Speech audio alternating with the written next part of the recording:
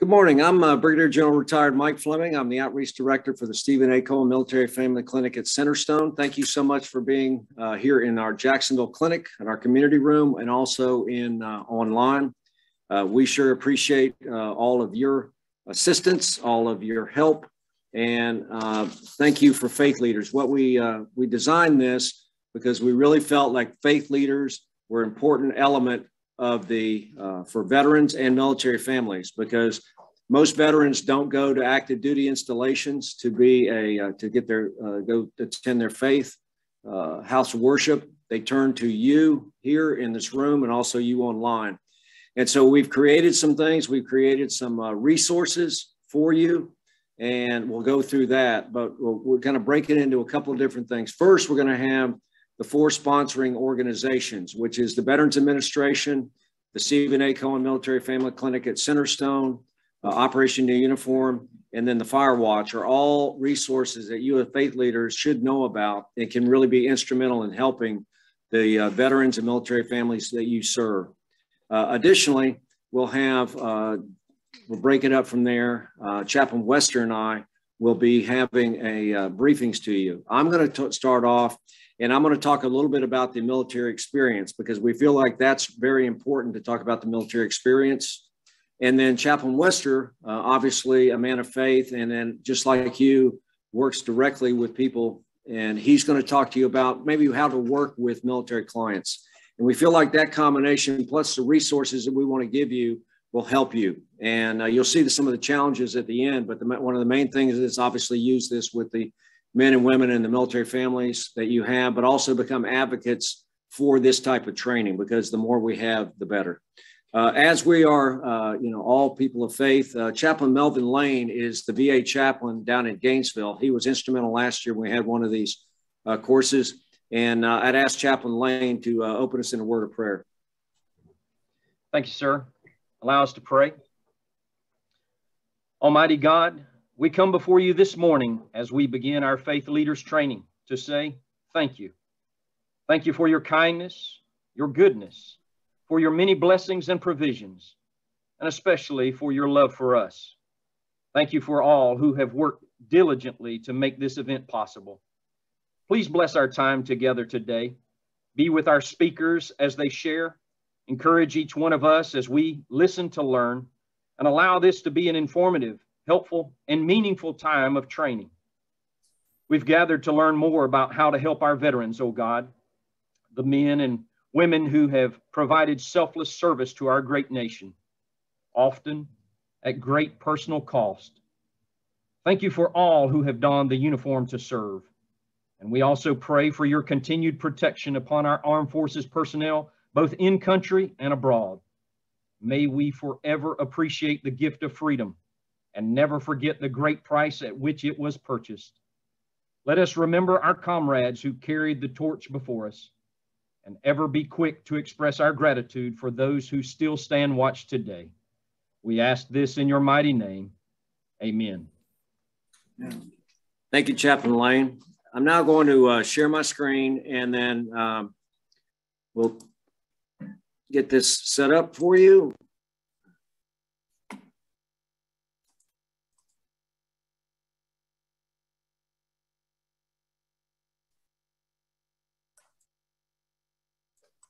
There we go. Everyone should be able to see this. As we talked about, Chaplain Wester and myself are going to be doing the primary training aspect of it. But these are the four sponsoring organizations. I said a little bit about them between the Cohen Clinic here, the VA, Fire Watch, and Operation New Uniform.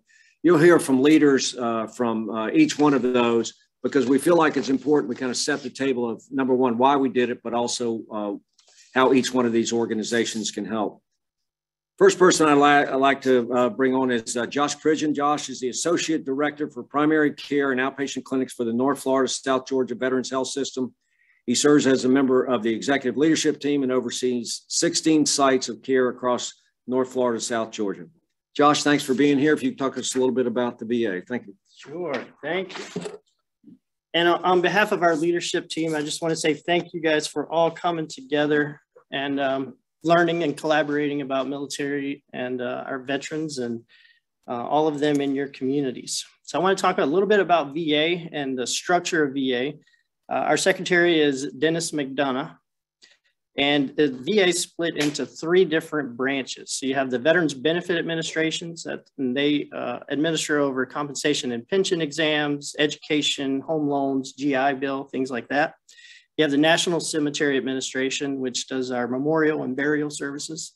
Then you have the VHA, which is what we work under, Veterans Health Administration. So we do healthcare, we do medical research, professional training, lots of residents coming through. We also do emergency preparedness, and we back up the Department of Defense's medical system. So within VA, we're split up into about 23 different regions, as we call them VISNs, Veterans Integrated Service Networks. We serve about 9 million veterans across the country through these 23 networks. There's about 171 medical centers and over 1,100 outpatient clinics. So we are in VISN 8 or Region 8, and that's the state of Florida, and there's a few counties in South Georgia. And there's 739,000 enrolled veterans receiving care in Florida in VISN 8, and that's the largest in the country. So the North Florida, South Georgia health system covers North Florida, South Georgia, as the title suggests. But there are, we do cover, I believe it's 29 different counties in South Georgia. And you'll see that on a slide here in just a minute. But as you can see, we have sites of care. We have 2 medical centers, one in Gainesville, that's our primary site, also city. And then the diamonds are large outpatient clinics. So that's Tallahassee, Jacksonville, and the Villages. And the smaller circles are our smaller outpatient clinics. So we do have, North Florida, South Georgia is the largest healthcare system within the VA system. So 19 counties in Georgia, 29 counties in Florida. In fiscal year 21, which ended in September, we served over 146,000 veterans just in our catchment area. We complete 1.7 million outpatient visits and 68,000 bed days of care. So within our population, our largest patient population receiving care from us is from the Persian Gulf War era. And VA describes that as starting in the 90s going through present day. And then the Vietnam era is our second largest population. It's about 32% of our veterans that we serve. And then women veterans are now making up 10% of all of the veterans served, 10% of that 146,000. So just in our healthcare system, we have about 5,800 employees, 32% of those being veterans, and an annual budget of about $1.5 billion. So within North Florida, South Georgia healthcare system, we have the Jacksonville market, and that's our largest market. So between Nassau, Duval, Clay County, and St. Johns counties, we have about 71,000 veterans that are enrolled with us and get healthcare with us. Now, there are lots more veterans in your communities in this market, but about 71,000 have access to their VA benefits. So in Duval County, we have 3 sites of care. We have the Jacksonville Outpatient Clinic over on Jefferson Street, satellite clinics on University Boulevard and South Point Drive. And in Clay County, we have the Middleburg Community-Based Outpatient Clinic. And down in St. Johns County, we have the Sergeant Ernest Boots Thomas Outpatient Clinic. And that's a beautiful new location that just opened in 2021. Also, given that the Jacksonville market is so large, we just broke ground on a 28-acre site off of Max Leggett Parkway. And that's going to be a 160,000 square foot new outpatient clinic. And it'll also have a 30-bed domiciliary, which is a transitional housing unit. So we broke ground on that just last month, and we expect completion of that in late 2023. And we'll start seeing patients there in 2024. So that's a little bit about our VA healthcare system and the veterans that we serve in your communities. And just wanted to go over that with you guys. And we're very fortunate to have excellent chaplains within the VA. Chaplain Wester, you heard from Chaplain Lane earlier. They interact in veteran lives every day, just like you guys do. And I think you're going to hear a lot of excellent training from them. today, and we just greatly appreciate you guys being here. Thank you.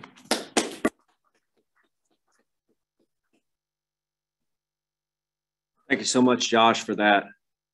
The next sponsor, but if I would mention also that if you have questions, please put them in the chat, because that's something that we'll get. Scott Hudson, who's our marketing director, is monitoring that, and we will we'll provide answers to that.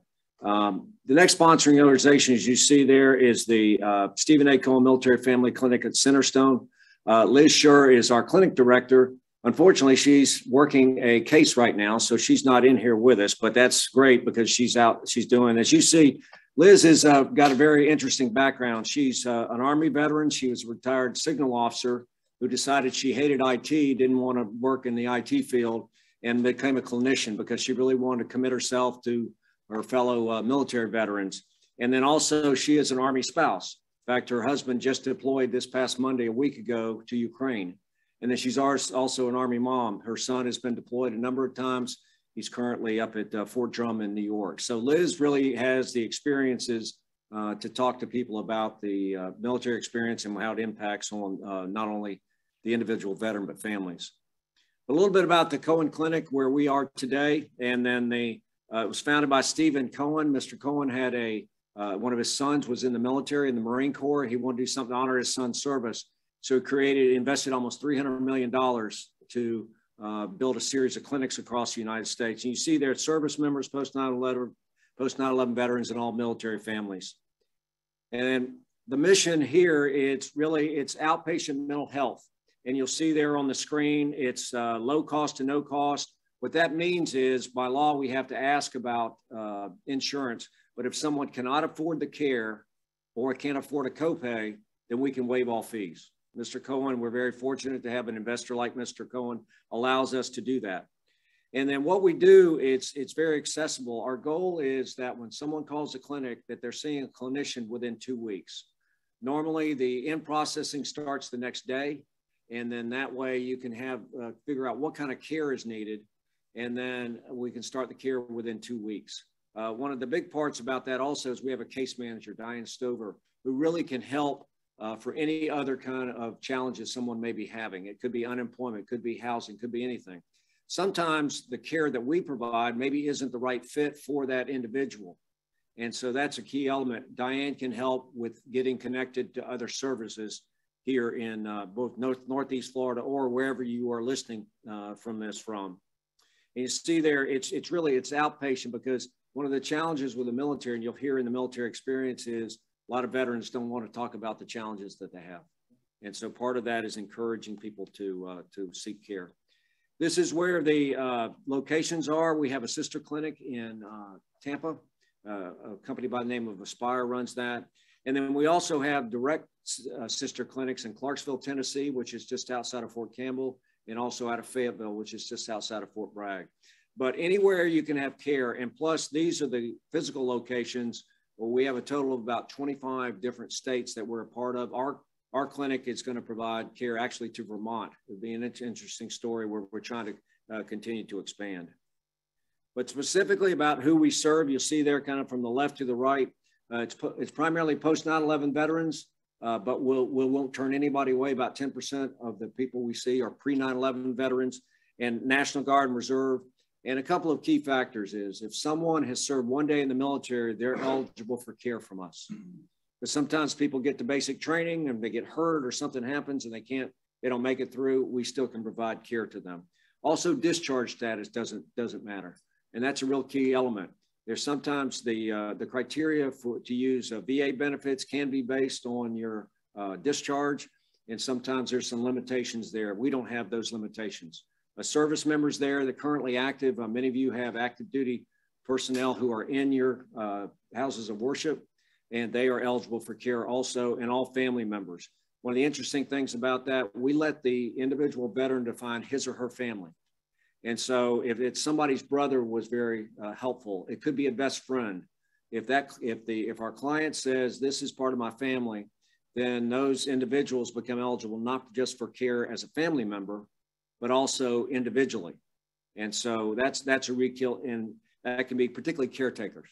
We have a lot of aging veterans. I probably would be in that category myself as an aging veteran. Fortunately, my wife takes care of me. I don't have to worry about it. But that's the caretakers really have a tremendous responsibility. And sometimes it's a family member. Sometimes it's just a friend. Could be any.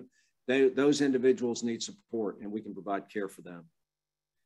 Again, this is a little bit about, talked about the accessibility, the screenings. We have evidence-based practices. We have tremendous clinicians. And the one key area there, just like the VA, VA only sees military clients, so they have a great deal of military cultural competency. We're the same way.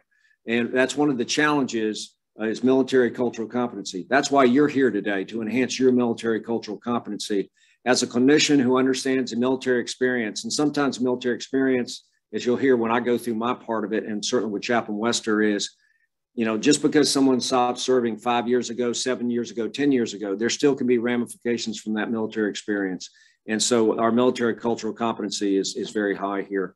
And obviously privacy of medical records, while we're connected with the military, obviously because we see military clients, we're independent, but if someone needs something, if like our active duty members need something and they sign a release of information, we can provide the information, but that's up to our clients. And this is the care that we have. This is certainly not, but these are just some of the things that our military is facing with depression, anxiety, post-traumatic stress disorder. All those are different elements that we have, but really it can be any kind of where someone's mental wellness, they need it improved, we can be helpful. And then telehealth, our clinic literally opened last year in March, and guess what happened? COVID hit. We literally had to close it up for inpatient for almost 15 or 16 months. Now, as you're here, obviously we're seeing patients. It's about a 40-60 mix, about 40% in person, about 60% telehealth. But we found, as you see, the studies have been done that the telehealth is just as, can be just as effective as in person. And this is a Connect to Care. And we're going to be sending the decks out to everyone. So everybody who's attending, you're going to get that, and you'll have all the contact information, but that's all our contact information there where you are. But really have a tremendous organization. I'm very blessed to be working for them. And again, we felt as part of the Cohen Veterans Network that we wanted to provide this faith leader training. Next, I'd call on Michelle McManaman is on virtually. So Michelle is the CEO of Operation New Uniform. So Michelle, if you could tell us a little bit about Operation New Uniform. Thanks, Mike. I appreciate that.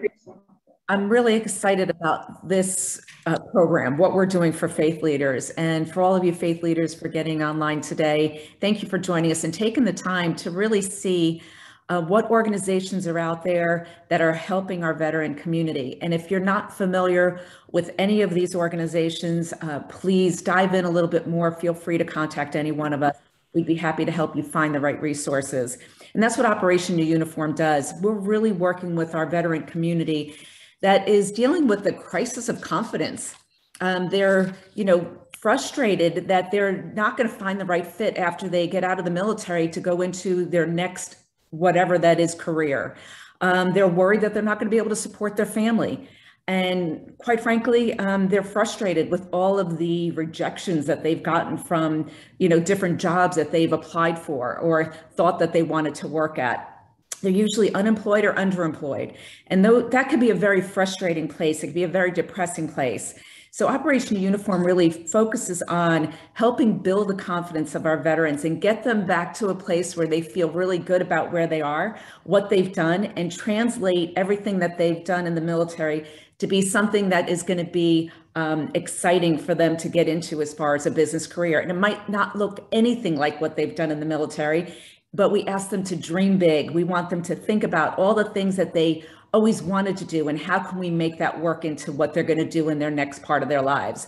So Operation Uniform, as you can see from the slide that's up, these are some of the impacts that we've had in an in-classroom 2.5-week program. We have a 97% success rate of our folks getting careers, not jobs, after they've graduated our program, between 3 and 4 months after they graduate. Now, we've served thousands of veterans over the course of our time being open, but those are people that will connect with the Cohen Veteran Networks of the world, of the Fire Watch and of Canines for Warriors and Wounded Warrior and all the other veteran service organizations in town. So our folks that are graduating our traditional program, which is finding the uniform program, making an average salary of $65,000. So that is something that helps build their confidence. You know, again, it's going from one extreme to the other as far as what they want to do in their lives. We say, what do you want to be when you grow up? Looking at this as a whole new chapter of their lives. Again, Operation Uniform is here to support our veteran community. It doesn't matter if they've started, you know, like Mike said, if they've been in the military for a long time or a short time, we do ask that they are honorably discharged. And we're working with anybody who really needs our help, who's looking for that career. And if it's not that, we'll get them to the right resource. So as you can see, don't take my word for it. You're going to get this deck. These are some of our veterans and some of the things they've said about us. And then on the last page, because I know I have a very limited time, is our contact information. So feel free to reach out to us. We'll do anything to help you get to the right resource. And I'm excited to be able to get this off the ground for you faith leaders to get out to your community. Thanks so much. Thank you, Michelle. Appreciate it. One of the challenges that we have is veteran suicide across the United States. We're losing between 20 and 22 veterans per day. And in North Florida, we decided we'd do something about it. And the counties of Duval County, Baker, Clay, St. John's, and Nassau County banded together to create something called the Fire Watch. I have the honor of chairing the Fire Watch. I'm the St. John's County representative. But Nick Callan is our executive director. He's really been a dynamic leader for this. So Nick's going to come up and tell you a little bit about Fire Watch and how it can support you. All right. Thank you, General. So the Fire Watch is Northeast Florida's fight to end veteran suicide. We're doing that by prevention. So our mission is to end veteran suicide by preventing veteran suicide. And the primary way we're doing that is by engaging the community. What we're trying to do at the Fire Watch is build an early intervention network of community members who can recognize the warning signs of veterans in crisis, know how to ask them if they need help, and then know how to get them to the help they need. We call that our Watchfinder program. So the Watchfinder program is modeled after CPR. If you look at the 20th century in the 1900s, you see that men over age 55 were dying by heart attack at an inordinate rate. And the numbers continued to go up despite more investment in cardiologists, growth of heart wings, more emergency equipment. It wasn't until the 1970s when they launched the CPR program that involved the community, engaged community members to recognize the early signs of someone going into heart distress and then to get help early, that they started to see a marked decline in heart attacks. That's what we're trying to do with our Watchfinder program. So we're not trying to replicate the amazing resources that exist in our community. You know, we just heard from three of them, the VA, the Cohen Clinic, Operation Uniform. We're not trying to replicate that. What we're trying to do is have community members recognize that when veterans are at risk, there are resources out there for them and they can get them to those resources. So our program, the Watchfinder program, is about a 30 to 45-minute training. It's available to anybody online at thefirewatch.org. It involves a short course that was put together for us by an organization called Psych Armor, which is out of San Diego. It's a nonprofit that is really the nation's leading military and veteran cultural training organization. And it basically teaches you just that, to recognize those warning signs and to get veterans the help they need. Once you go through that training, we ask you to stand watch. And what we mean by that, everyone who here or is a veteran understands generally the concept of watch standing, but we want you just to be vigilant to the concerns of veterans. If we're trying to end suicide by preventing suicide, we want you to be able to recognize some of those early warning signs and be able to get someone help. Those warning signs might be financial distress, relationship issues, difficulty with transitions, etc. And so what we just ask is that you, having taken the training, get out there in veteran events and just be vigilant to the concerns of veterans. If you do go through the training, you'll get a certificate you can print. You'll get a car sticker, a wristband for your wrist, and only watchstanders get that. And most importantly, a wallet card. And the wallet card reminds you of the training that you've just taken, so you can carry it with you always and be ready to take action.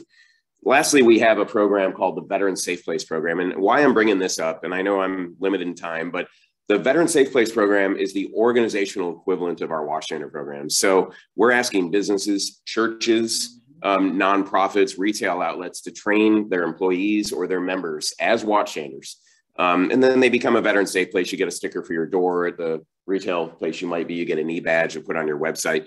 But most importantly, this enables a fire watch to plan where we drive more watchstanders and build a support network. So on the back end, the fire watch has data in North Florida on where our highest risk communities are. Using the Veteran Safe Place program, we can drive watchstander participation in those areas. If we know there's an area, for example, in Clay County between Middleburg and Penny Farms, that's high risk of suicide with a high number of counts and a high rate, we can get churches, libraries, retail shops, all there trained as veteran safe places to increase the number of watchstanders and our support network. That's why we have the Veteran Safe Place program. And our goal together, if we enroll as many watchstanders as we can, as many people in our support network out there to stand watch, to be vigilant to the concerns of veterans and get them to the help they need, we think we can start reducing suicide by preventing suicide. That's a fire watch. Thank you. So that's why really that gives you an idea. And the 4 organizations that are sponsoring this are really just indicative of what you'll see when we talk about resources across Northeast Florida and really fortunately across the United States. So really and now kind of talk now about the military experience. And as you can see there, the faith leaders, you are on the front line. You are on the front line with our not only veterans, but the military families. And really what we talk about, and we'll talk about military families specifically, but they're the ones that have many of the challenges. I mean, in the military, I was in the military 36 years, and I was in I was enlisted Marine, I was an officer in the Marine Corps and an officer in the Army. And, you know, my family had to do a lot of things without me. And so that's one of the challenges. So we appreciate you being on the front line. You see there about the worldview and mindset, just like any kind of group that you'd be assisting. It's important that you understand something about them. And then, you know, there are unique characteristics about the military impact on people's families. We hear about veterans. We just passed Veterans Day, many great celebrations across Northeast Florida, across the United States.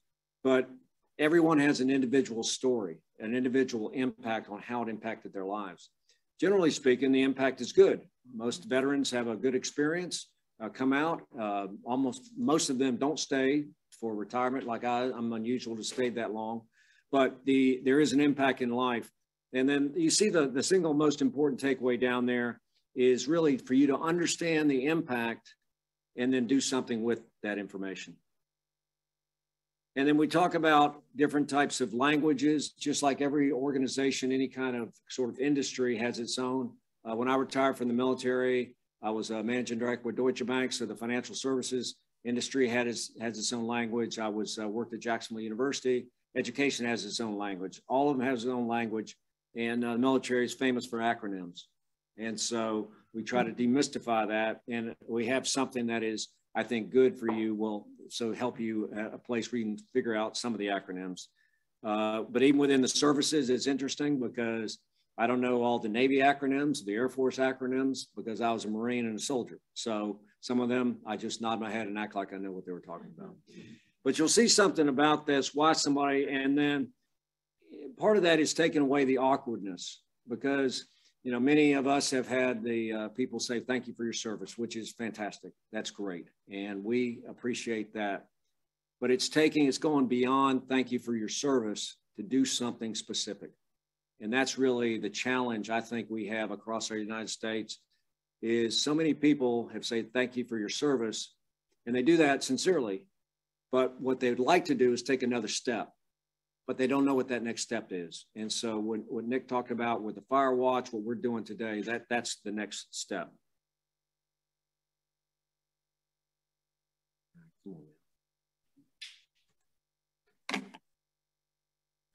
And so look, first thing we'll talk about is military culture and civilian culture. And you'll hear people talking about, and Michelle talked about that with Operation New Uniform, about to transition from the military. And on the left-hand side, the military talks a little bit about the military culture. Contrary to public perception, sometimes we're not ordered around all the time when to get up and when to do everything. I mean, in basic training, like I'm a Marine, and so we started Paris Island. And believe me, they told me when to get up and they told me when to go to bed and everything. And one of the interesting things the Marines do is when you go to boot camp, you're not allowed to use the word I. You have to say the private and then something. You have to request permission to speak. It's to get you away from thinking about yourself and thinking about others. That is, I'm a private part of a bigger group. And so you see there on the left-hand side, the collective, tight-knit group, all those are very important. On the right-hand side, and this is not a critical aspect of it, it's more individualistic simply because of its nature, which is fine. And then self-reliance and all that's all great. It helps you in business, it helps you in life. But in the military, you used to be in part of a team. And then you're in much more in the civilian world, you work normally 9 to 5. You know, when you go home, while certainly the organization for which you work cares about you, they're not responsible for you 24/7. When you're on active duty, you are the military's responsibility 24/7. When you're a commanding officer, if you're a senior non-commissioned officer, you are just as responsible for them when they're at home, not to supervise them at home, but to make sure that we created conditions for them to be a successful family member. And so that's really one of the big aspects of it. And sometimes the transition to that type of environment where it's less, we'll call it less disciplined. And because it was interesting, when I was at Jacksonville University, we had orientation for veterans coming in to be at school. And we would tell them, look, if the class says it starts at 9, that's the earliest it will start. It will not start before 9 o'clock. It may be 9:05, it may be 9:10 and 9:15. And so that's not a reflection on the professor. That's just the way it is. And so those are some of the things that we have to, from a military cultural standpoint, that normally speaking, if they have an appointment with one of our faith leaders at 9 o'clock, they'll be there at 8:50. They want to make sure they're there before that, and they would generally expect you to be on time. Still, obviously, everybody in business, you should be on time. And so punctuality is something that's important. And it talks about values, military values. We have a lot of different things that are listed there. Each of the services have their set of values, and it's part of what you're taught at the beginning. I mean, I can still remember almost 50 years ago when I was at Parris Island, what the Marine Corps taught me about history, about the culture, about everything about the Marine Corps. Every one of the services does the same thing. Obviously, in the civilian world, it's not that same way. I mean, the businesses are different. And again, not critical, just that they're a difference. But you see the different things there about the military culture. Now, the good thing is that the military members, when they move back fully into civilian society, they have a lot to add. Because these kind of values, who wouldn't want somebody who likes unit cohesion, never leave a man behind? Those are great things. But sometimes you see there the stoicism of controlling emotions. You're taught, in my case, you're a tough Marine, you can knock down walls, all that, which is great because we have to do hard things in the military. But the military has done a very poor job of mental wellness. When I was started in the mid-70s, I mean, you were not encouraged at all, in fact, discouraged from talking about feelings. You put it in a box. If we wanted you to have a family, we would have issued you one. It's a famous saying you hear about the military, And so it was to the detriment of the military. Now, the military is doing a much better job now of encouraging that. And it's not a career killer. You review, Fleming, he's got a depression problem or something like that. He's really not fit to command. He's not fit to move forward. All that, the military is getting away from that, but it's still one of the challenges. So that kind of gives you a general idea of the military. And briefly, I'll go over the military structure. And it starts off, the Secretary of Defense is always a civilian. General Mattis, who had been the Commandant of the Marine Corps, was Secretary of Defense under President Trump, but he was a civilian at the time. So there's civilian control of the military. We started at day one as a nation. That was a concept that we have. And it's irrevocable. It's very important. It's a fundamental aspect of that. And so it's good. And then you see there, the Secretary of Defense is appointed by the president. And then the service secretary is also appointed by the president with the approval of the Senate. And then you see there on the right-hand side, all the different, the services. And you have 6 different services there. And then the newest one there is Space Force. Now you see the Coast Guard is listed there at the top. The Coast Guard day to day, when they're doing work here in the United States, they are part of the Department of Homeland Security. However, like when they deploy, you have people in the Coast Guard deployed to the Persian Gulf, they are part of the Navy at that point. When they go, we call it OCONUS, which is outside the continental United States, they're part of the Navy. And part of what you'll always see or should see is that when the services are listed, they're listed in the order that they were founded. So when you see the service flags, obviously the United States flag always comes first, but when you see the service flags, and many of you attended Veterans Day events, it should have been the Army, the Marine Corps, the Navy, the Air Force, the Space Force, and then the Coast Guard. That is the correct order. So if one of your houses of worship has the flags listed, please list them in order, have them right in order, because your veterans will look at it and think, kind of shake their head like, okay, they're trying to do the right thing, but it's important. It's an important aspect because it's just not random. It's when each one of those were founded. So the Army is the oldest of all the military branches, obviously land-based branch. And then the Army, just like all the components, have a reserve element. And in the case for the Army, it's the Army National Guard and the Army Reserve. So the Army is the largest number of individuals in the services. It's the largest of all of them. And it's land-based. Obviously, we do a lot of things in the Army, Iraq and Afghanistan, and it's land-based, obviously. Marine Corps is second oldest. It's even older than the Navy. It was started in Tun Tavern. It started in a bar, so you can make your own jokes from that. But that's a source of pride for Marines. But the Army is great. It's very obviously land-based. It's got some aviation. It's got helicopters, some small planes, but the Marine has its own fighting force. It's got obviously a land component. It's got a sea component. Obviously, it's part of the Department of the Navy.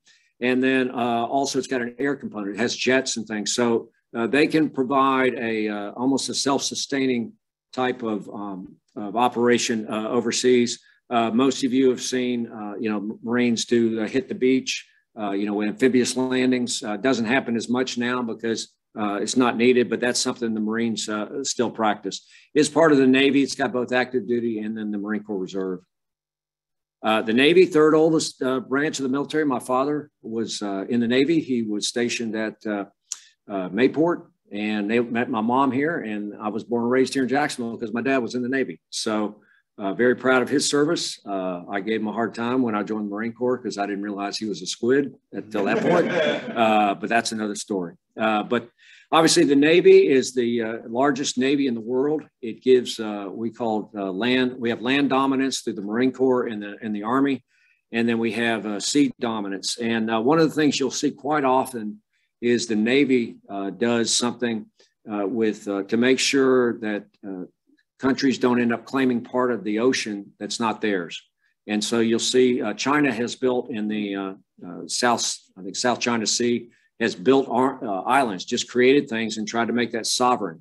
Well, we will sometimes have Navy ships, U.S. Navy ships go through there to demonstrate that we don't recognize that. So the Navy it's great environment. Obviously here in Jacksonville, we're very much a Navy town, tri-base between NAS Jax, Mayport, and also the Kings Bay submarine base. Air Force, obviously air dominance. It grew out of the Army Air Corps and was started in 1947, 47, I think. And so became the Air Force, an independent branch. And then you'll see there, they have a lot of different aspects of it. They're really very much into cyberspace, but they've got airspace and cyberspace, although their space mission has been reduced because of creating Space Force. But here they have both the Air National Guard and the Air Force Reserve, a part of the reserve component. You fly into Jacksonville International Airport, when you see the F-15s parked there, that's the Air National Guard, the Florida Air National Guard. The Space Force is the newest one. It's really because the space is a new environment for, unfortunately for combat. It's not a peaceful area there. And so we have to have the ability to interdict there. And so the Space Force, and they just started in 2019. They're called the Guardians. And so they are an element that people are joining. I actually had talked to somebody whose daughter is now in the Space Force. So It's now, they're now enlisting people into Space Force, but then also they're taking people from other branches, primarily the Air Force, but all services into the Space Force.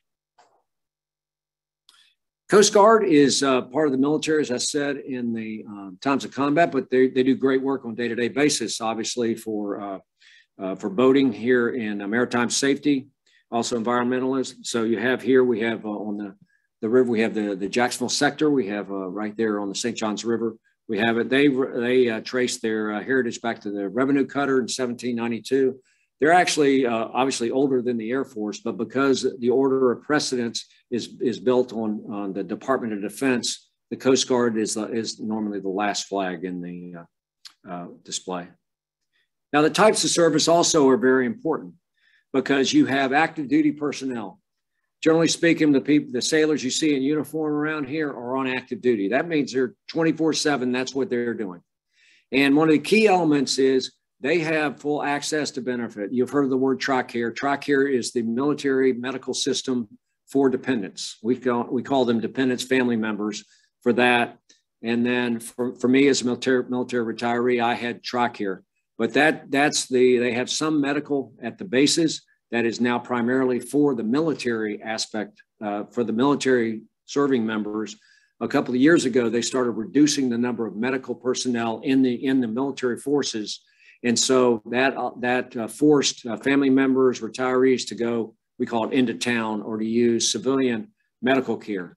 And so when you are talking with a military member, the active duty, they have full access to benefits. Their benefits are very strong and very good.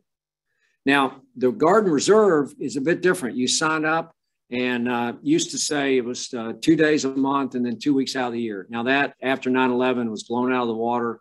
Reserve components, National Guard Reserve, serve a lot more time than that. However, they don't get benefits unless they are on some kind of duty status. Most of the time, they're not in a duty status. And so they're working for Florida Blue, they're working for CSX, they're working for a company, and they are dependent normally on their civilian job for their medical benefits. And so that's something when they come to you for care, you can't just send them, let's say it's a reservist or guardsman. They don't have access to the dispensary or the medical care at NES, Jax, or Mayport. They are dependent again on the civilian care. So that's a bit of a difference because most people see somebody in uniform and figure, okay, they got all the benefits. In this case, they don't. It's the active duty do and the Guard and Reserve do not. Nothing wrong with that. That's not a complaint. I had about 24 years of active duty, about 12 years of Guard and Reserve, but it's just a fact. And I think sometimes as faith leaders, I think that's an important element.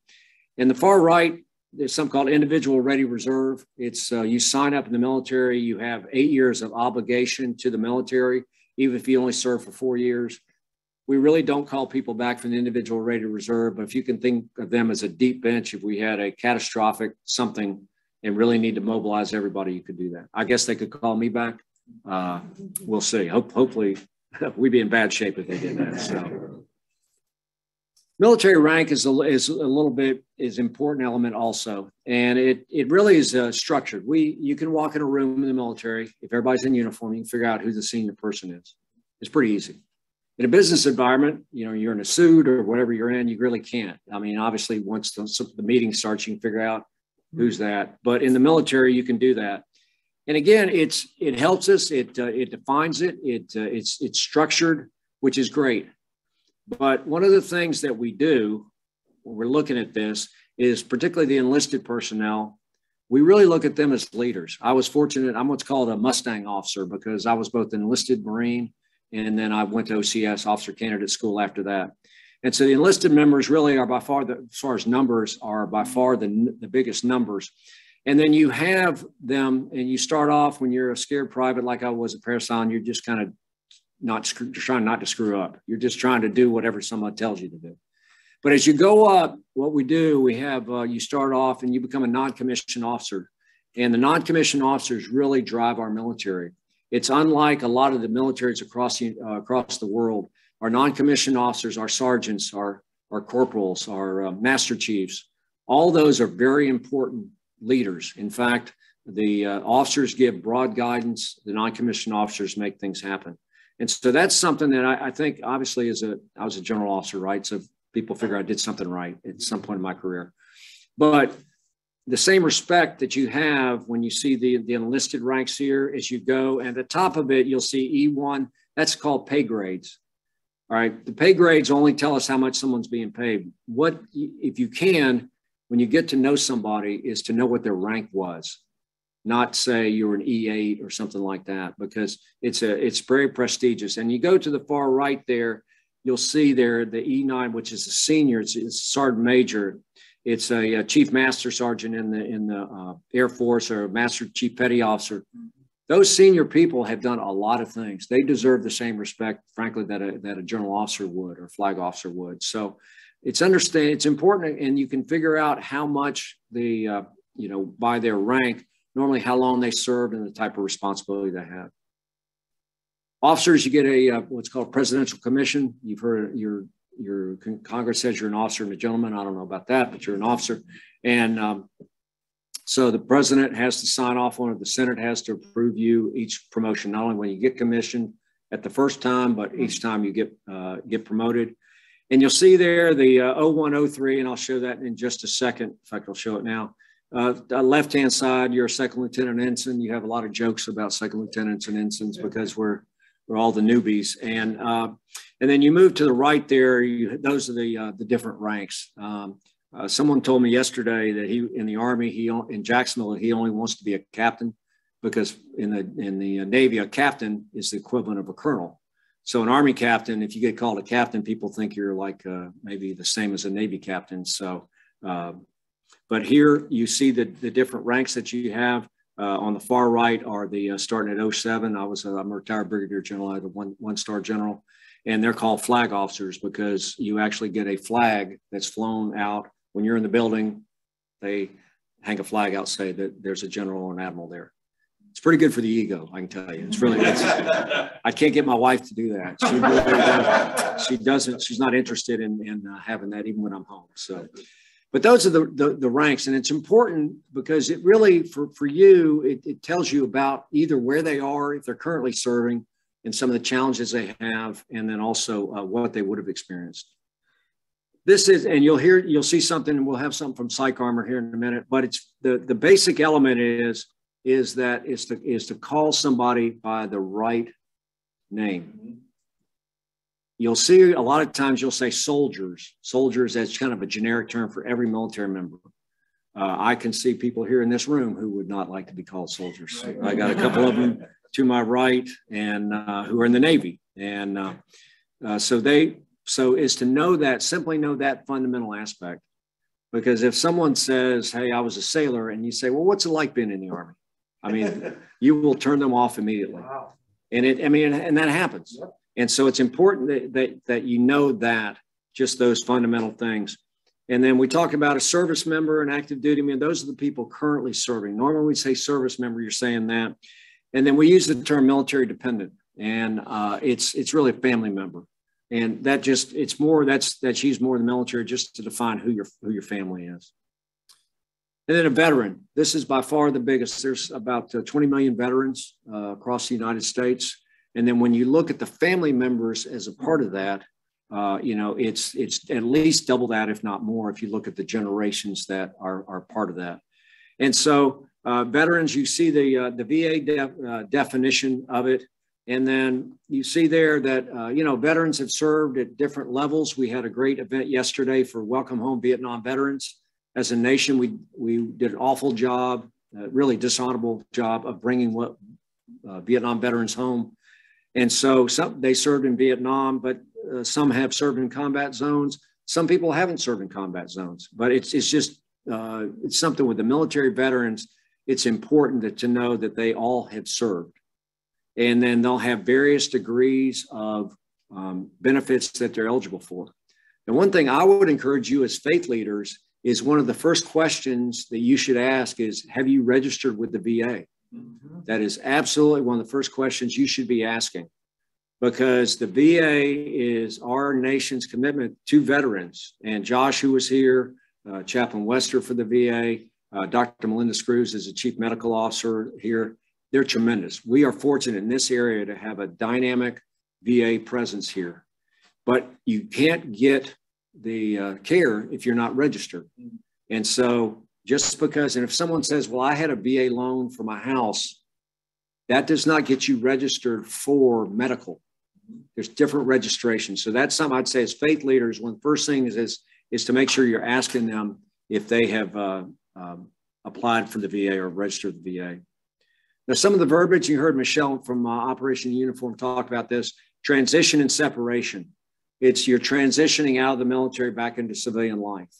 And you really never completely lose civilian life when you're in the military because you're part of the civilian community, obviously. But you really, you're leaving something. Many of you have left jobs. One place you felt great about it for various reasons. You had to move to another one. It can be pretty traumatic. And also it's traumatic in the sense that, if you're on active duty, you have medical, a lot of things, say, taken care of that are part of the benefit package. And then you're going and all of a sudden you have to select something for your family, a medical plan. Well, what is that? It's a medical plan with deductibles and things. I didn't have that in the military.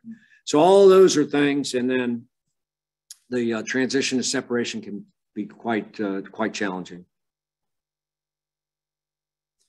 So that's a broad look at the military.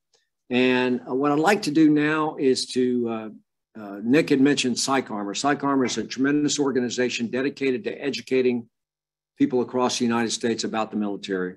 And I'd like to play something for you that's 15 things veterans want you to know so you can understand kind of the aspect of think of what I just given you as kind of foundation. And then this is how some of the ways that we want veterans want you to know. Heidi Kraft. I'm a clinical psychologist and the clinical director at Psych. I just wanted to underscore, you're going to hear some vocabulary that will be so helpful to you as a faith leader in engaging the veteran in the form of specific questions to ask. I just wanted to make that point. Okay. You're going to get verbatim things that will help them. Grammar Institute. I am a Navy veteran. I spent 9 years on active duty in the Navy and deployed to Iraq in 2004 with a Marine Corps surgical company. I'm very pleased to be here today to introduce a new way of thinking about military culture. America is a country made up of people from countless different cultural backgrounds. Certainly, it's part of what makes us great. For some time now, people have been trying to understand what it means to be culturally competent. The military is a culture, just like any other. Military people, like those from any culture, have certain beliefs, practice certain rituals and traditions, and hold fast to certain ideals that shape who they are as a group of people. In order to bridge the gap between non-military Americans and those who wear the uniform of their country, military cultural competence is an important first step. So what are the most important parts of a culture to understand? Well, we went to the source. We asked our veterans. We asked thousands of American veterans, what is one thing you would want your doctor, nurse, therapist, employer, anyone in your life really who's trying to understand you, to know about you? This course is based on their top 15 answers. First and foremost, ask a very important question. Did you serve in the military? It matters, and it begins the conversation. You see, in the military, we have our own history and our own language. In fact, if you listen to military people talk, it's truly as if they're speaking a different language. We have very specific traditions, and they are richly written throughout history. They often tell you who we are. For instance, at a ball game, when the national anthem is played, you'll see military people standing at attention, even long after they've left active duty. We take pride in our sacrifices, and sometimes we feel like people who haven't lived our lives can't understand. So asking, did you serve in the military, is a great way to begin a conversation and to engage a veteran. As an active duty Marine said, we are not like you. The veteran and his family are tough, but have the biggest hearts and have gone through huge sacrifices and a broad spectrum of emotions many times. Knowing that, please start the conversation. Ask a person if he or she served. If the answer is yes, let's move on to the 15 things veterans want you to know. Number 1, we are not all soldiers.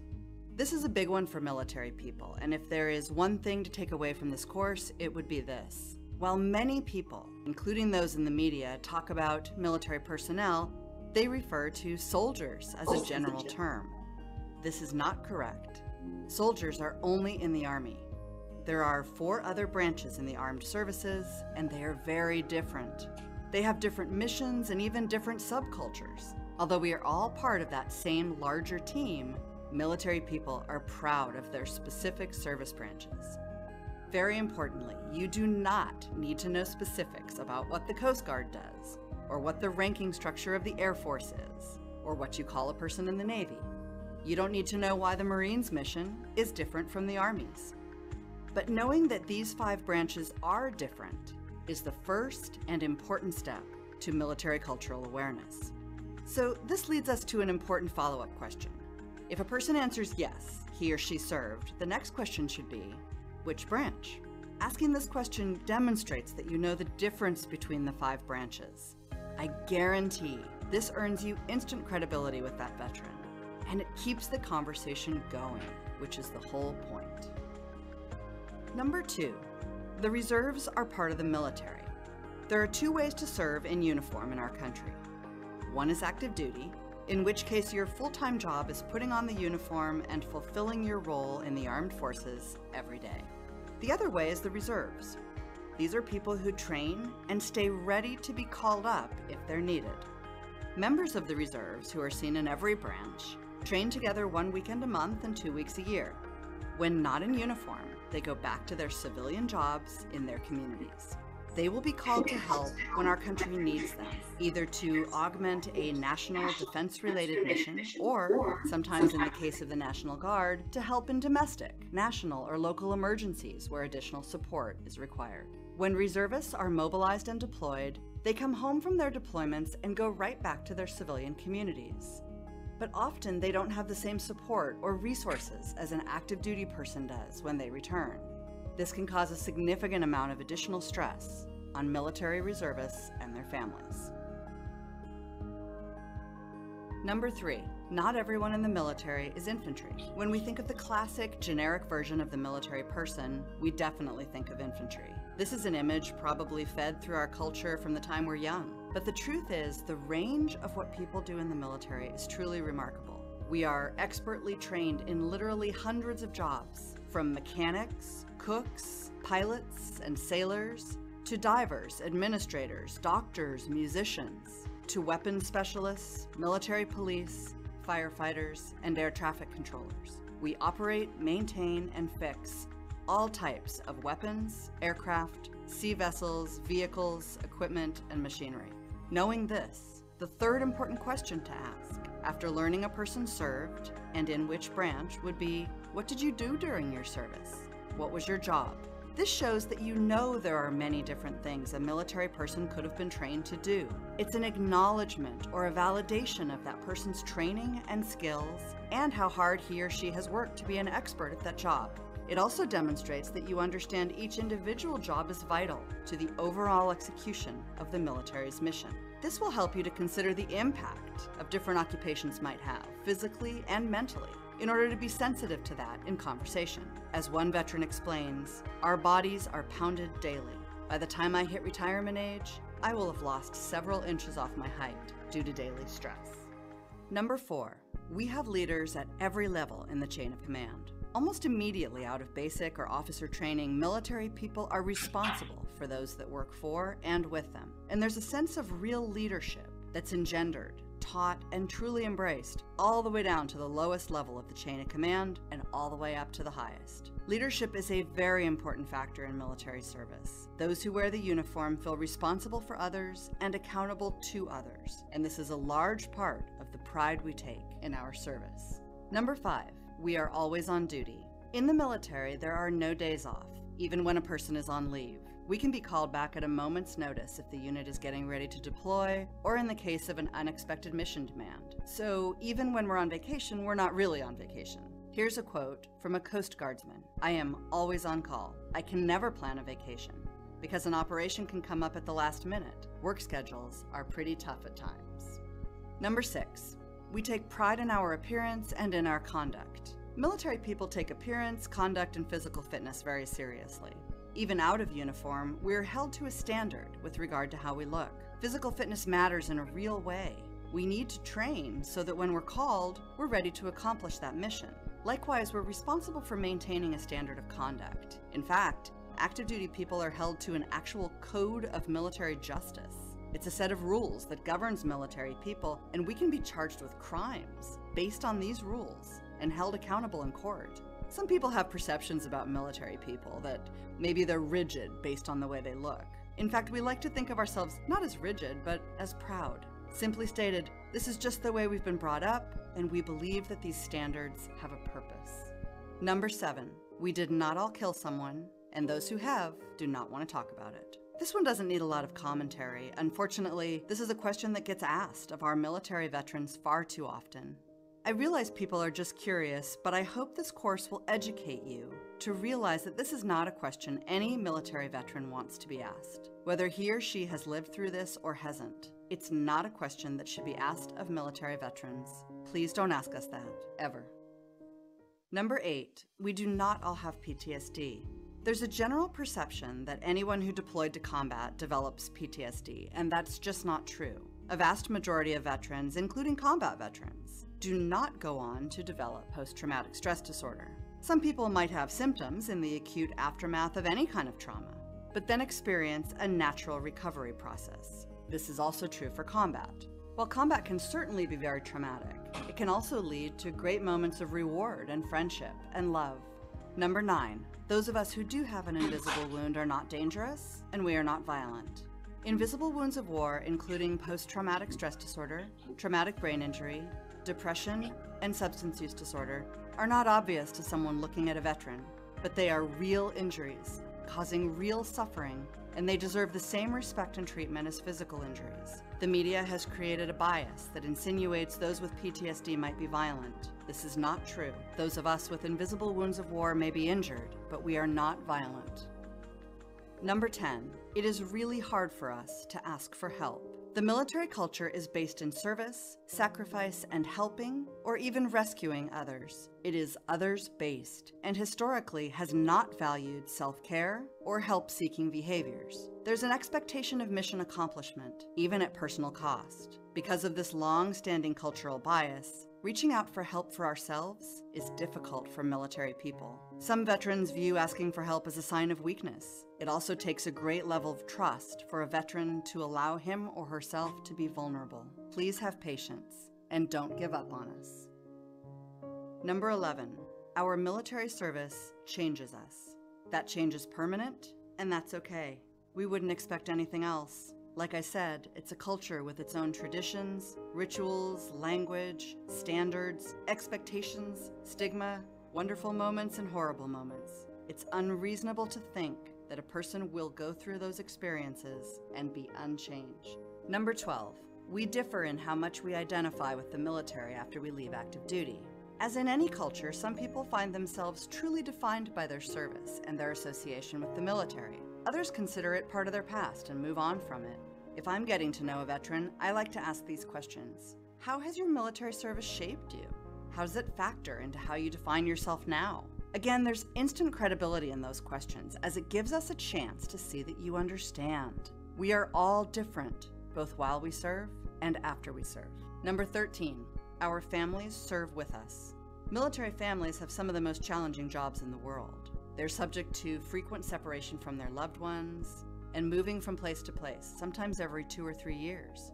It's difficult to establish schools for the kids or jobs for the spouses. Then the service member comes back from deployment and wants to take back some of those responsibilities that he or she used to have. And the spouse feels like, I've really got this process down. I know what I'm doing now.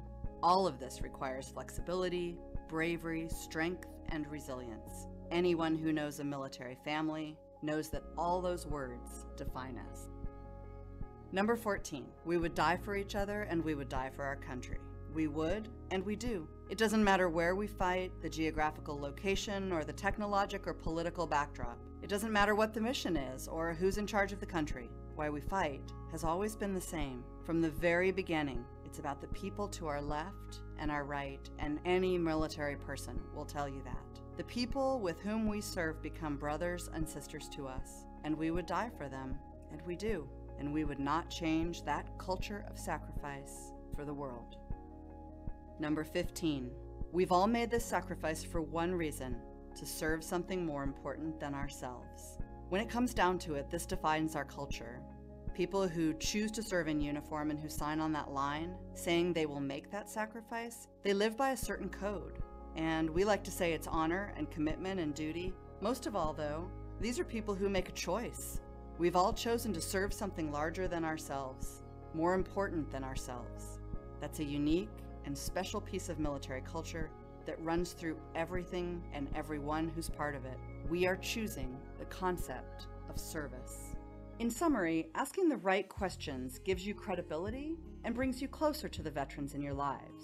It opens the door for a better understanding of our experiences and our military culture. When you meet someone you think might be a veteran, ask, did you serve in the military? Which branch? What job did you do in the military? The military is a complicated culture, and you do not have to know a lot of details about the military in order to show some military cultural awareness, to bridge that gap between yourself and the veterans in your life. We hope this course has taught you a few important things that veterans want you to know. We're not all soldiers. The reserves are a vital part of the military. Not everyone in the military is infantry. There are hundreds of specific jobs people perform. Leadership is very important, and veterans have a heightened sense of responsibility for and to others. We are always on duty. We take pride in our appearance and our conduct. We did not all kill someone, and those who have do not want to talk about it. We do not all have PTSD. Those of us who do have an invisible wound are not dangerous and not violent. It's really hard for us to ask for help. We're used to putting others and the mission before ourselves. Our military service changed us. That change is permanent, and that's okay. We all differ in how much we identify with the military after we leave active duty. Our families serve with us. Military families have some of the most challenging jobs in the world. We would die for each other and for our country. We've all made this sacrifice for one reason, to serve something more important than ourselves. Thank you so much for taking the time to take this course. I hope that this was helpful in better understanding military culture and our nation's veterans. On behalf of them all, thank you.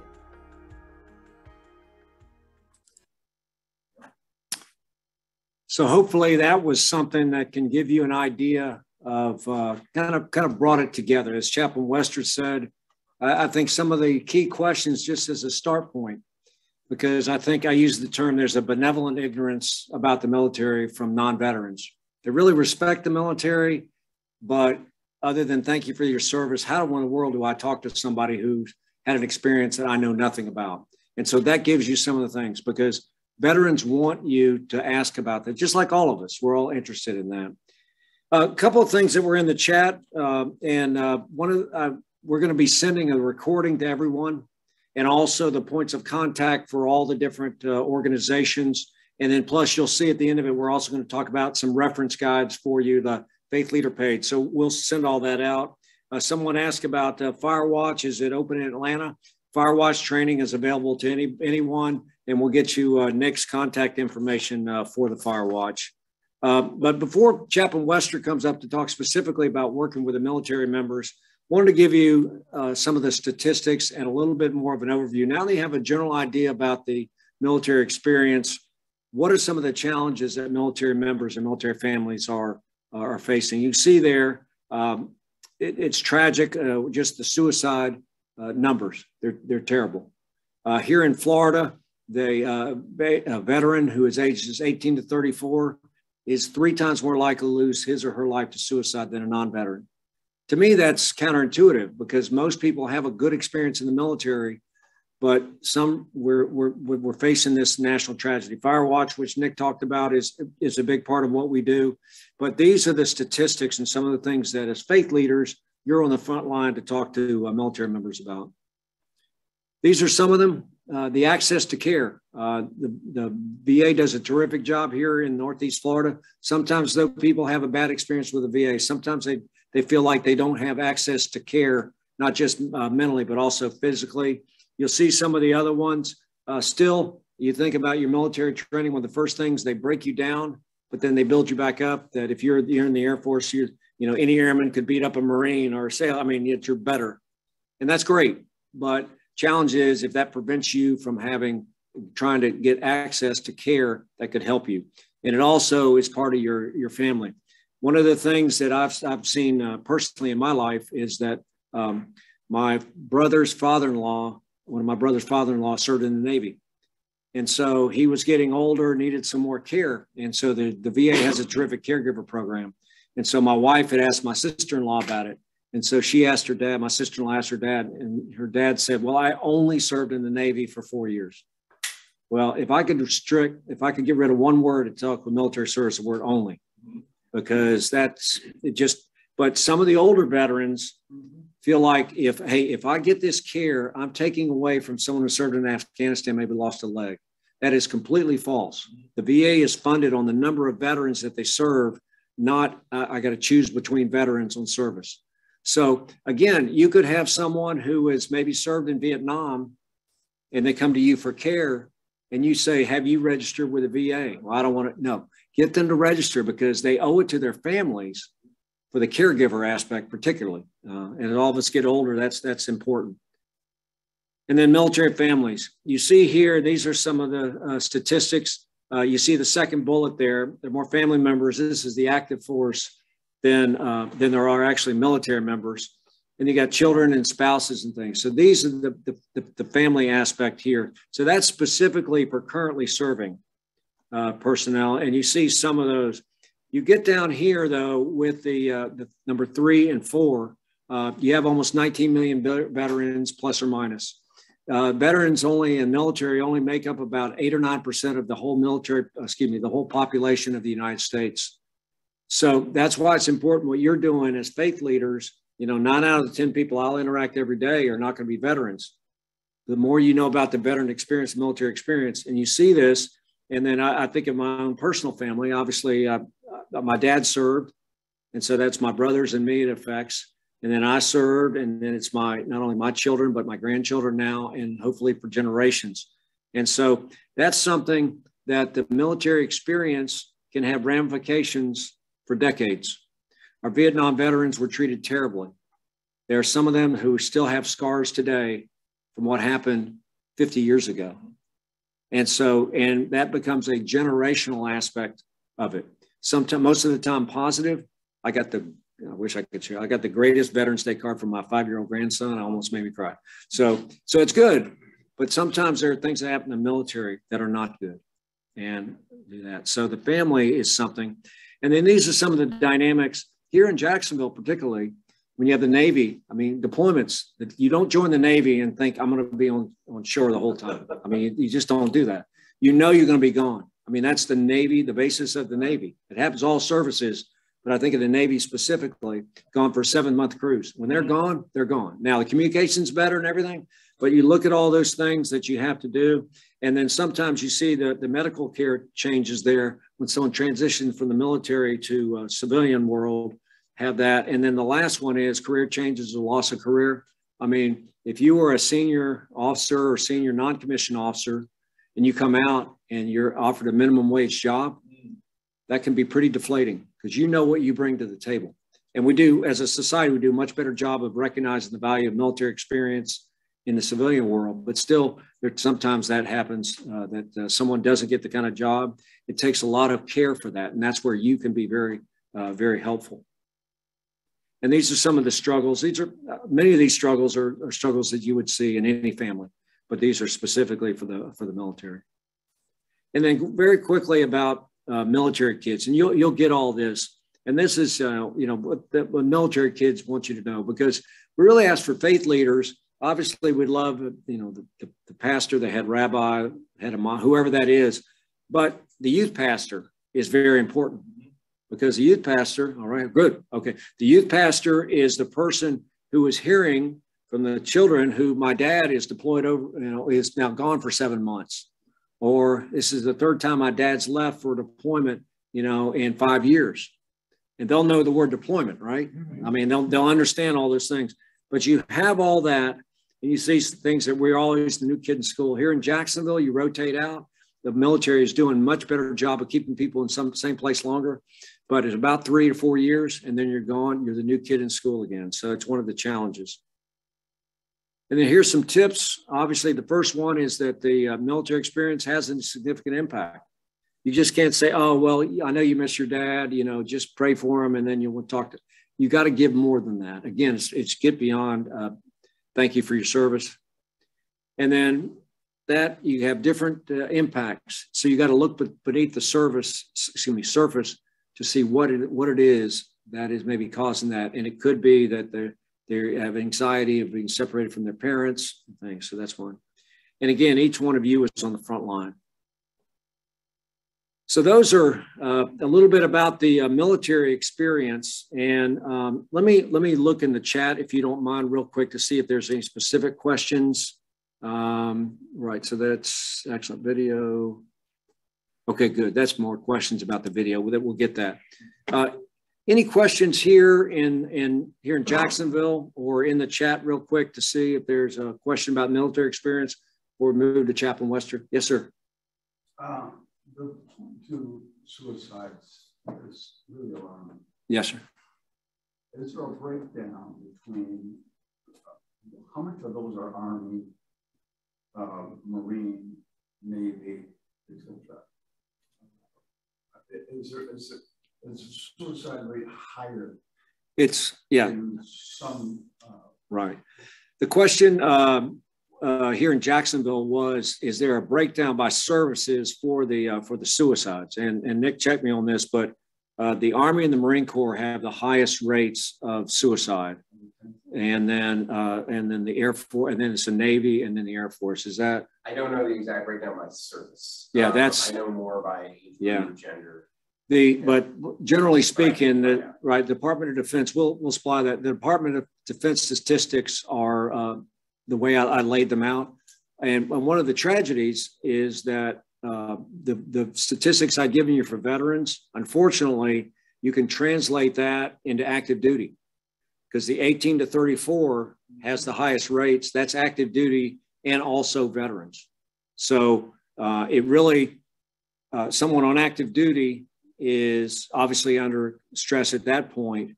They're having the same challenges. So that's why with the Fire Watch, we work with the Navy here in Jacksonville. But we'll get you the specifics. But it's the Army and Marine Corps first, and then the Air Force, excuse me, and then the Navy, and then the Air Force. One of the other, the highest current rate in the Department of Defense actually is the Army National Guard. It's the reserve component. And that's one of the challenges with the Guard and Reserve that I talked about. My last position, I was the Assistant Adjutant General for the Florida Army National Guard. And the challenge to come back from deployments is that while you get 6 months of care from TRICARE, you go back from a cohesive environment and you go back to your civilian life. And that's a challenge because generally speaking, you come back to work, people make a big deal, which they should, that, hey, you served. But 2-3 weeks later, hey, I'm Mike Fleming working at my job. You don't expect a parade each day because you served in the military with your job. You just don't. But then you can feel a little lost because you had such a cohesive group and each day you were facing things together and now you're a bit cut adrift. And so that's one of the challenges. Yes, sir. Speaking as a Navy veteran, going to the Jaguar game and standing up at the clap for the veterans, and somebody next to me who's a civilian will say, thank you for your service. It's very humbling. Yet, I will say as a veteran, it's always nice when that next question comes, oh, so what did you do? Right. Well, I was a radarman, I was a E6, served, and so that's great what they're saying on the video to those of you who are not veterans. If you can, just don't say thank you for your service, ask a question, and it really makes the veteran feel even better. Right, exactly right. Yes, sir. Is that video going to be available to us? Absolutely, yes. Yeah, we'll send it. It will all go out. What we'll do is we're going to send you the not only the full presentation, we'll send that link out separately. So if you just want to use that, because you could show that in your house of worship or in anything, and get that. But then you'll see the faith leader resource page. So now that y'all had kind of a fundamental understanding, really you're not experts, but give you that. Let me bring Chaplain Wester up to kind of talk about specifically about the connection point from the faith. Yes, sir. I'm sorry. One point. Because I'd like to sign up and you sign us up. So how do I do this? If you just grab one of my cards right over there and just send that, we'll get that information to you. The question was that if someone didn't sign up, then what you can do is if you're online, if you just put it in the chat and we will capture that. If you have an email that we want something sent to, glad to do that. Okay. Thank you. Chaplain, any other questions? Chaplain Wester.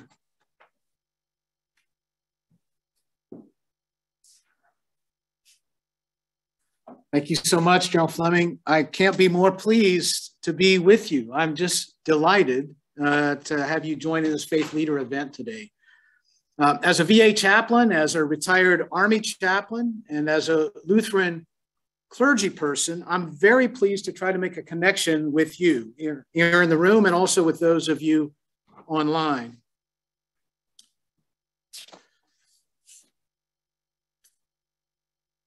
So for our agenda this morning, I'd like to, in about the next 30 minutes, cover 3 topics, and they'll be very unevenly distributed. I've got 1 or 2 slides for the beginning around vision. The bulk of this will focus on your engagement with individual veterans, military members, and their families. And then I've got a couple of closing slides to talk about leadership in your own faith community.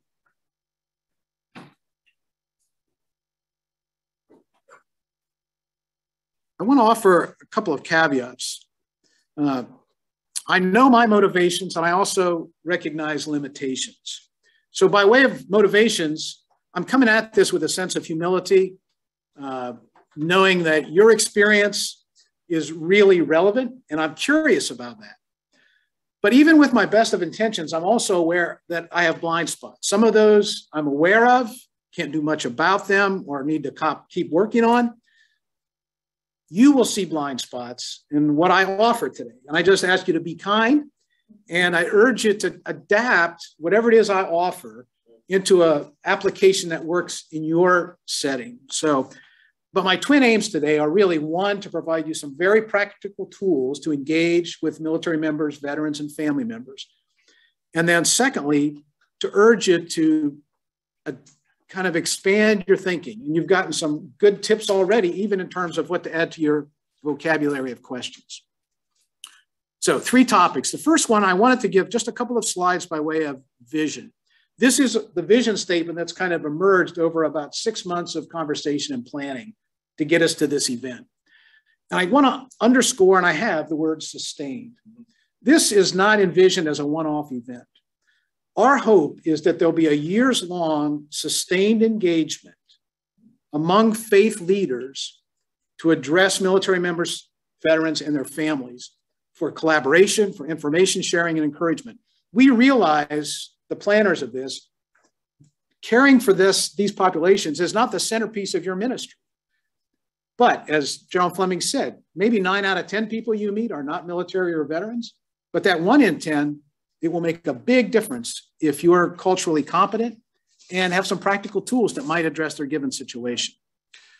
How do we get to this vision? It started with some breakfast table talk and kind of expanded to there. But the hope to get to this day actually began in June with an online survey monkey that was sent around to community clergy, for which we had email addresses. And we wanted to listen and learn. And we used the feedback from the online survey that we did to identify some key topics. And these were the top tier, the top 3. How do veterans access their benefits? How do we assist homeless or people that are at risk for becoming unhoused, who may get some help from the VA or other community resources, and the suicide prevention and awareness? There's some other categories that were identified, and I'll take this moment to just draw attention to those of you in the room. These go bags, these red and black Department of VA go bags, have additional materials that address some of the related topics. I'll just mention one. The Jacksonville National Cemetery is on the north side of town. It's run by the National Cemetery Administration, part of the Department of Veterans Affairs. People can be buried have a headstone or a grave marker, and a spouse or family member buried with them as a part of their VA benefits. There's material in there about burial honors and about access to the cemetery. We're not going to address that today, but it's just a sample of what's in there. There's other material in there about the vet centers, which do some counseling and additional materials, and some nice gifts from the Cohen Center, from the Fire Watch, and other organizations as well. So that's the vision, that's the background. But our aim is this sustained engagement. So every, I don't know, maybe once a year or twice a year, we're hoping to pick up this conversation, and there will be some additional resources that General Fleming will talk about. So this is the main heart of my presentation, the second topic, assisting individuals and families. And I want to touch on a couple of key elements of this. Acronyms, VSO, Veteran Service Organization. You know, you're a part of a tremendous ecosystem of support for military members, veterans, and their families. And it's often invisible, but I believe that there's probably more capacity in this Jacksonville metropolitan community than in many other communities around the country. So I want to introduce you to the framework of volunteer service organizations, disabled veterans, for example, or American Legion or AMVETS. There's Canines for Warriors. We've got the sponsoring organizations for this event and more. Secondly, the city of Jacksonville has a military department and military affairs and veterans department.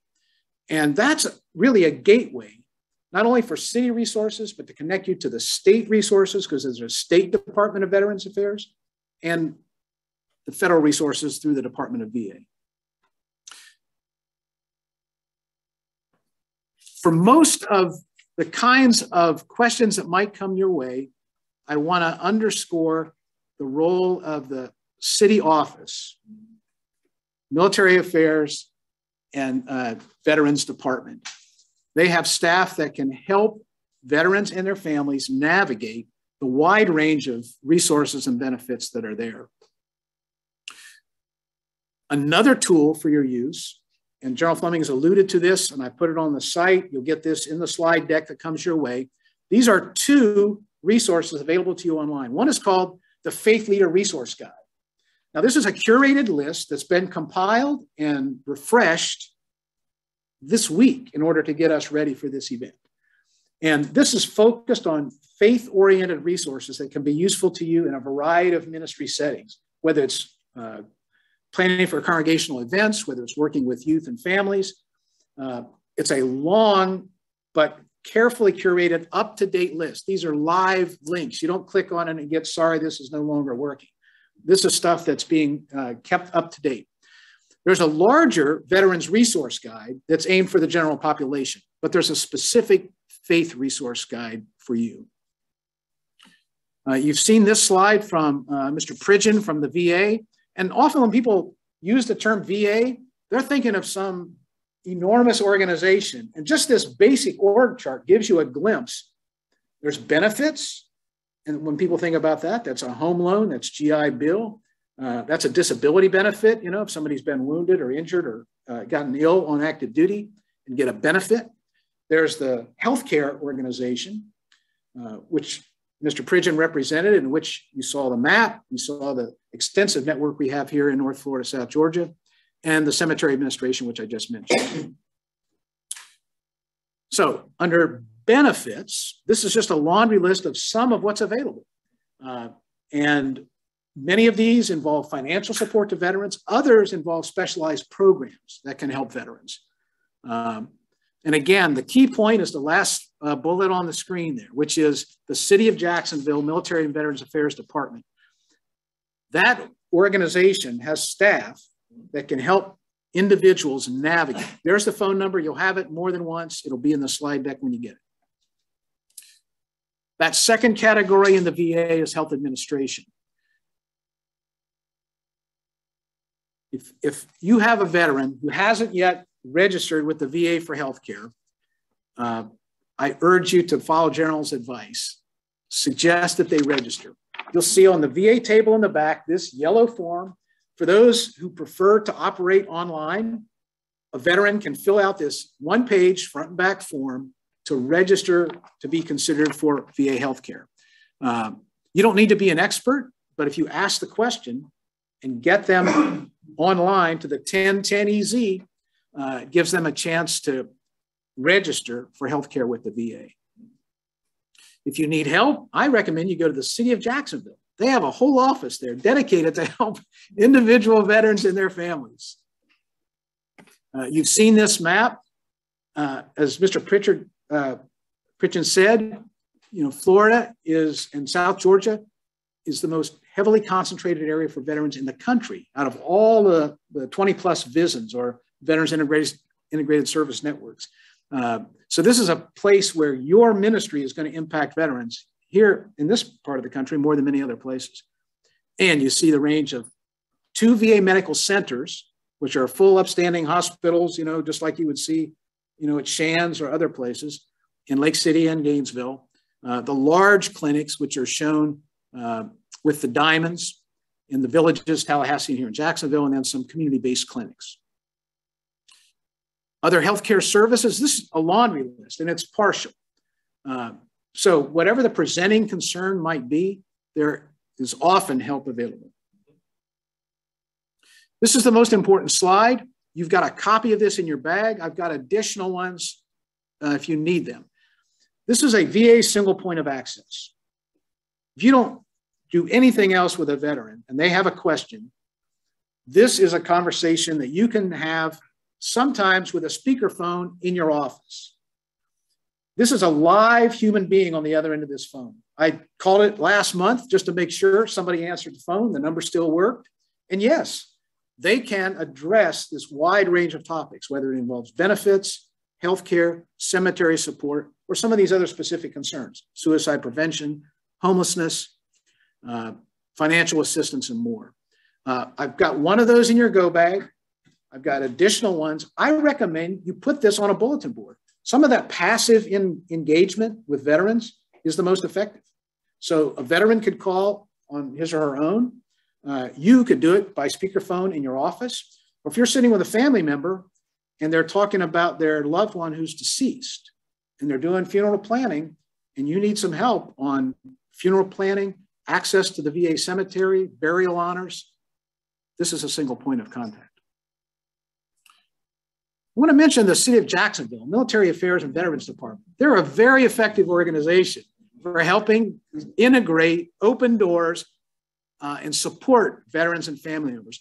The 2 images I use with them, air traffic control or port operations. I mean, I think they are the traffic cop of how to navigate what resources might be most useful.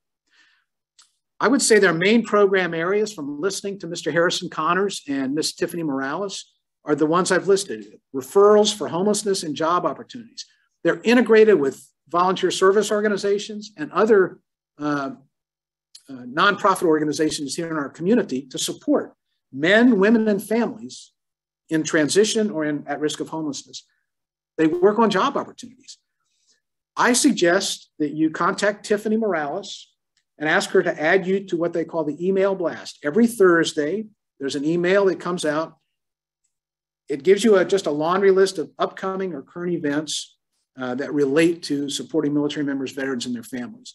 It's a great way to stay connected and communicating across different organizations.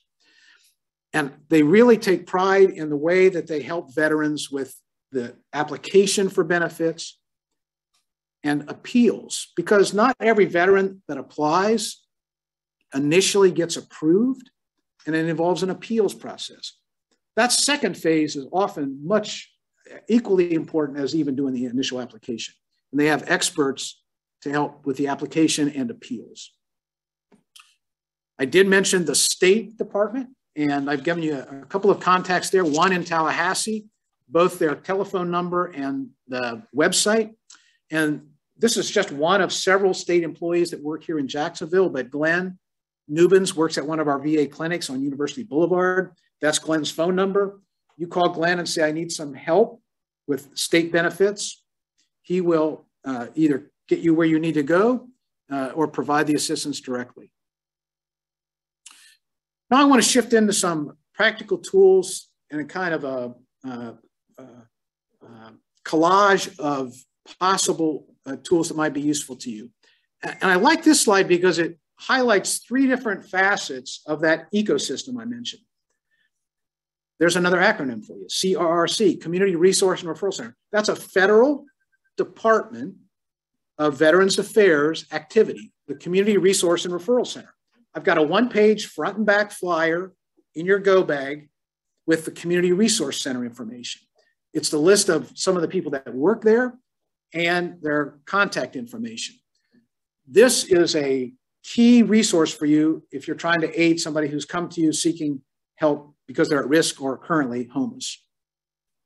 The city of Jacksonville does specialized work in this area. They have a structured program to get people into transitional housing, and it's connected to employment possibilities. Third, I like this last bullet because it demonstrates a connection between a faith community and a volunteer or a veteran service organization. The Northeast Florida Women's Veteran Organization operates Her Space, which is a transition housing place for women veterans. It's operated out of a house in Jacksonville Beach, which is being provided by a congregation. They've taken their parish house, offered it to this veteran service organization and said, if you can help women veterans, use our house. And they have a program staffing on site through the Northeast Florida Women's Veterans Organization, assisting women veterans. So this is a beautiful collaboration between a faith organization, St. Andrew's Lutheran by the Sea, and Northeast Florida Women's Veterans.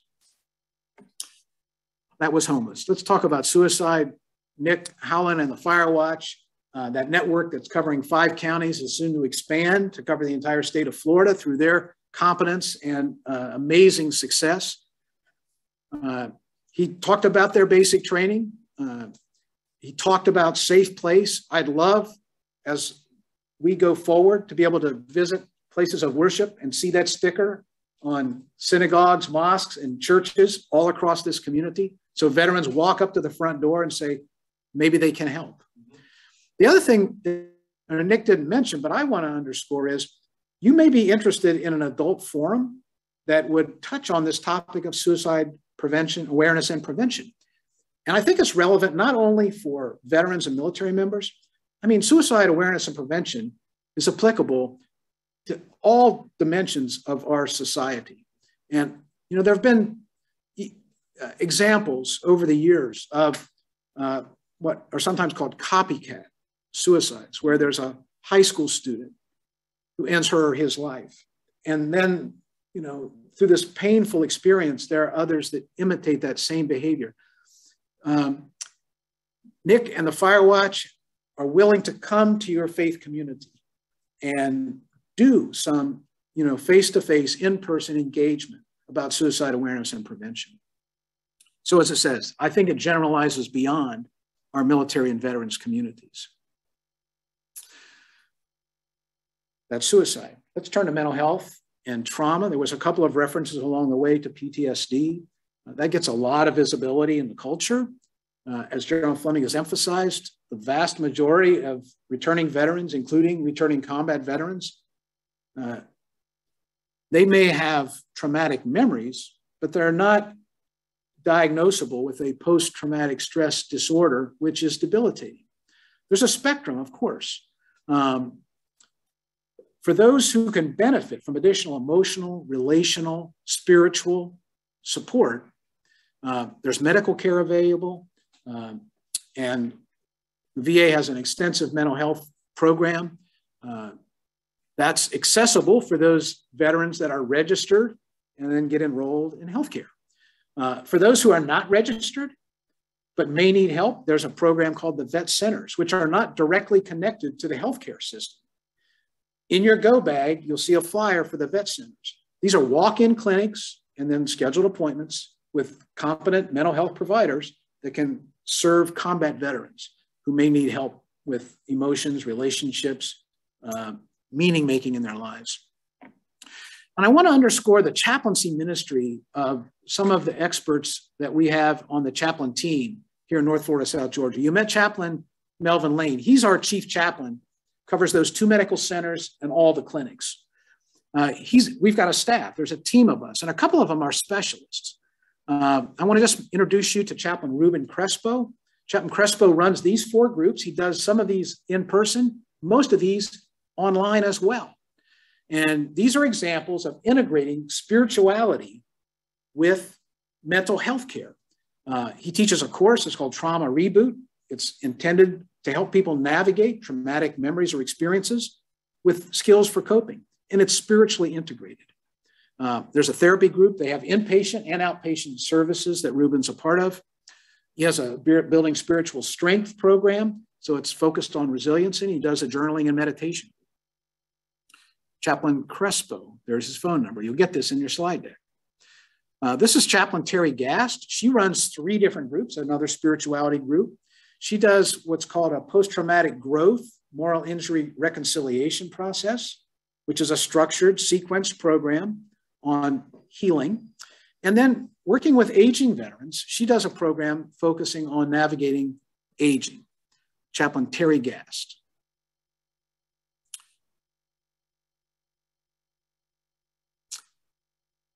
That's what I've covered.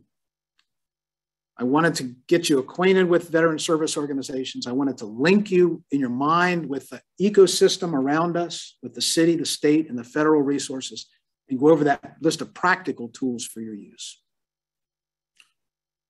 The last and final section I wanted to cover here has to do with your role as a congregational and community leader. Now, this is where my blind spot comes in, but I hope you can be kind and adapt. My own denomination, in advance of this year's Veterans Day weekend, put together a 4-page resource tool for worship planners. Many congregations will do a specialized prayer, have a time of blessing or acknowledgement for veterans during a worship service. Sometimes they'll have the veterans stand. And if you want to add to that, you could say, well, if you're a veteran, please stand. And if you're a family member of a veteran, please stand. Or if you're a surviving family member of someone who served and died, please stand. I mean, suddenly you realize half the congregation is standing. So it involves the veteran, but I think you can also consider expanding that. And I thought I would just give you this sample of one of the prayers that was included in this worship resource kit that my own denomination put together. Almighty and ever-living God, we give you thanks for the men and women who have served and defended our country and the values of freedom and justice we hold so dear. Help us be mindful of the sacrifices they made and the hardships endured by their families and friends, so that we never take for granted the privileges they have secured for us. In your mercy, hear us, we pray. An intercessory prayer. On the VA table that's in the back, I've got a little additional bag that's intended to be used as a gift for veterans. And in that bag, I've got some lapel pins. One is specifically for veterans. It's identified, I am a veteran. And I'd like you to consider taking some of those for veterans in your faith community. There's also some additional lapel pins that are just an American flag. I think there might be some creative ways you can use these on a Memorial Day or on a Veterans Day in your own faith community. It's a gift to acknowledge the veteran. You can kind of ritualize this. So whether you bring them forward to the chancel rail, whether you have them stand in place, whether you gather in a prayer huddle, however your worship form takes, you can use this as an additional resource. And I also wanted to just underscore your role as a congregational leader and some additional programmatic steps. Sometimes we think of our role as helping veterans. I also want to flip the script. There are plenty of veterans and military members who show up in a congregation whose mindset is, how can I help? How can I help? Where can you use me? And I think when I look around and see congregations that do a Thanksgiving outreach ministry, largely driven by their veteran members in their faith community, or doing a Christmas gift drive, or a gift-giving drive of some sort, veterans and military members and their families also make a big contribution to our faith communities. Many congregations in the community here do a specialized meal around Veterans Day. You know, I know of one congregation that has well over 100 veterans that attend the Veterans Day weekend meal that they do on a Friday night before, you know, closest to Veterans Day. And it's a time of celebration and music and joy. There was a congregation out in near Denver, Colorado that I'm well aware of. I mean, they bring in 400 participants to their annual Veterans Day gathering for a meal on the weekend. And I want to think about adult forums. And I know I've already mentioned the Firewatch being willing to come out and do an adult program, but I know these VSOs would also be very interested and willing. So if you're looking for a way to kind of gently introduce this to your adult membership in the congregation, think about that ecosystem and the potential partners you have. And I want to end by saying thank you for your service. Your leadership makes a difference. I mean, the analogy General Fleming used was you're on the front lines. I think of you as really the voices and faces of the faith community connecting to this population. So thank you for what you're doing. I'm so grateful you're here.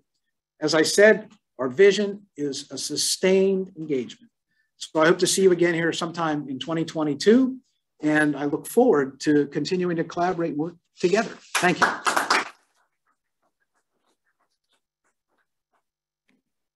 Thank you, Chaplain Wester. That was fantastic. Question, wasn't able to attend. Is a go bag resource available for pickup from the center later? Absolutely. We will have some of the, those of you who live in Jacksonville, we'll have go bags here to pick up. And then plus we'll be sending you everything electronically, like the things that the chaplain was talking about to you.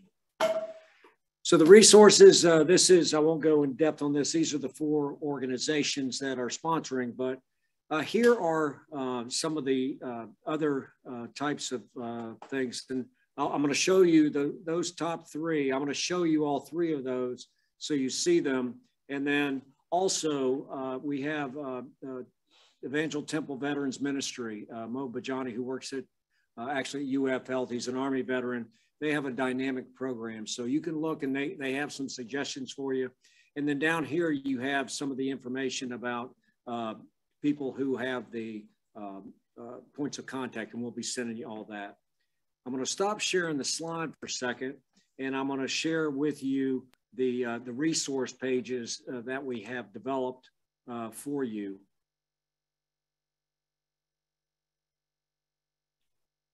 Okay, if I can find them.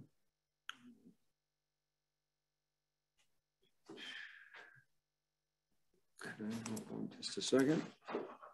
Why is it not showing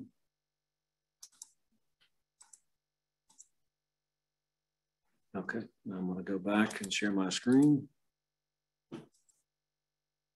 Okay, here we go. So we have a couple of things here for you. One is that the firewatch.org is the basic you get here, but you have here, this is the resource guide. This is the one that has about 430 different resources here. And so you can just go on there, and I'll just click on military family, for example.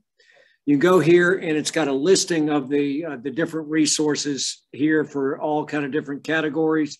Let's just take healthcare. I'll just click on that very quickly. And it's got VA facilities, military, and different kinds. So that is the broader one that is got for all veterans and military families. Now, what you also have is here, it's the faith leader. So you have within Firewatch, you'll go on Firewatch here, and you'll see here, you can click on this. It's got the guide, which is where we just were, and the faith leader resources. This is developed specifically for you as faith leaders. And it's got, we will put the webinar here. And then on the left-hand side, down here, those are the, we'll make sure my face is not on there. We'll just make sure. We'll take that as a best practice to not have my face there. But it's got, those are the different ministry resources for you. And one of them I'd like to show you real quick. It's a Military 101 reference guide. And what the reference guide does is a lot of the things that we have been talking about here, it's got it all in one place, because that's one of the things that I think we want to be able to do is we've given you a ton of information here. And what do I do with it? Well, what you can do here is you see this, and you see all the different things here about the 101 guide. And it's got information about the military structure. It's got all different things that we had just finished talking about. Both of them are very much modeled on each other and listing here. Now I have to update this. This needs to have Space Force on there. And so that's why it is a, let me see if I can get this stupid thing to work better. Okay. Why is this paused? Okay. Let me just go there to make sure everybody's having it. But that's the military. That is the military resource guide for you. You can go through the Faith Leader resource page for that. So we've been very fortunate here with the to take you through everything. And let me take you now. Not start at the beginning because you've seen quite enough of that. But I'll lead with these last two. But this have people that you can talk to. It's very important. We feel like you have the ability to talk to different people about about what you've learned today. And then also, let me leave you with this. And if I could talk about the challenges here. And really what I'd like to do, and I'll open it up for questions here, is thank you so much for caring enough to go through this. And so now that I said thank you for your service here, I'm going to make a challenge to you. You see the top one, use the information to educate not just yourself, but to permeate it in your staff. Because each one of them is going to be reaching out in a particular way. Maybe you have an elderly ministry. You're going to have veterans in that. You're certainly going to have kids in Jacksonville, in Northeast Florida, really across the United States, who are military kids. Give it to your youth pastor. And then take it to other members within your faith. What we'd love for you to do is tell us that, you know, you'd like one of us to come talk to your presbytery or your conference or something like that. You know, in each one of the denominations, normally you're affiliated, work across Northeast Florida. We'd love to go talk to them about it, to get a bigger group to do what we've done. And we can do it in an hour. We do it in 15 minutes, whatever but is to get that. We would like you, and the last one is become advocates for this training. Because hopefully you've seen things here, you've learned things that are going to be helpful for you. And then you see that we've created resources for you you can use on an ongoing basis. But the only way this is going to be effective is that we can go broader. We can get as many different individuals within the faith community to be advocates and to understand. So this is, this is what we've gone through, and would love to answer any questions either in the chat or here in Jacksonville before we close in prayer. Anything? Yes, ma'am. The video that had the 15. Yes, ma'am. Is that being sent to us? Yes, ma'am. Yes, ma'am. Okay. Yeah. The question is, was the Psych Armor video 15 Things Veterans Want You to Know being sent to you? Yes, it'll be both embedded in the whole presentation, but it also will be provided to you separately if you want to use that, because you can use that very quickly. It's about 15 minutes long, and it really can do that. And then you can lead into that to some of the other resources. So absolutely. Okay. Thank you for the well presented. So in summary, we appreciate the fact that you took the time to do this training. We will be sending something to participants. If you've got other individuals that you think would like to be on this distribution, just share their emails with us. But also we would really love for you to share with us other organizations or other friends of yours who you think would benefit from the training within the faith community. And the beauty of Zoom is it doesn't matter where you are around the world.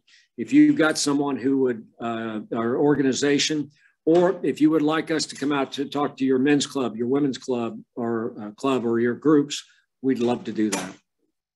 So thank you very much for everything. Let me ask King Counts, who is in our Nashville or Clarksville office. King, could you close us in prayer, please?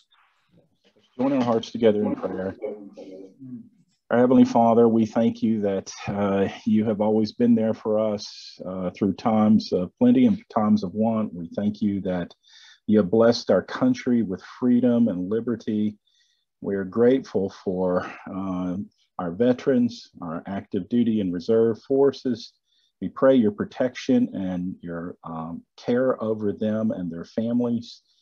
Thank you for the faith leaders, Lord, that point us to the need to trust in a God who looks over all of what we do. And we need your help. We pray that what has been shared today, this valuable and practical information, will actually be used in action steps to support the people who have given so much of their selves to defend our liberties and to be there for us in times of adversity. So we ask you to bless each one that's been part of this. We ask you to watch over us, and we ask you to continue to bless this great nation. For we ask in your holy name. Amen. Thank you, King. And the other thing I would add is we're going to send you a survey so we can continually improve this. So thank you so much to each one of you for being such a great audience and the feedback. And please become advocates for us. Help us spread the word about the military experience so we can serve those who served us. Thank you. Have a great day.